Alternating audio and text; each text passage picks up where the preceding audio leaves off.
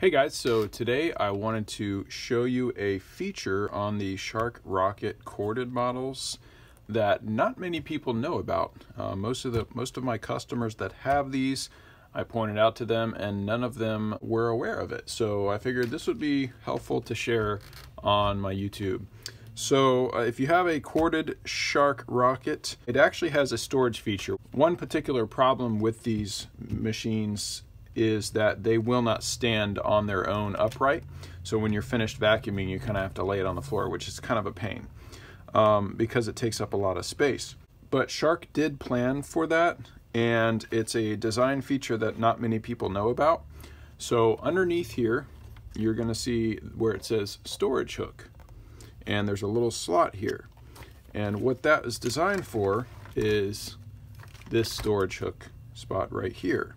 So you can hook this onto here, and then the vacuum actually stands upright on its own like that. So it's a cool little feature that no one knows about, and I hope that it was helpful to you to see that.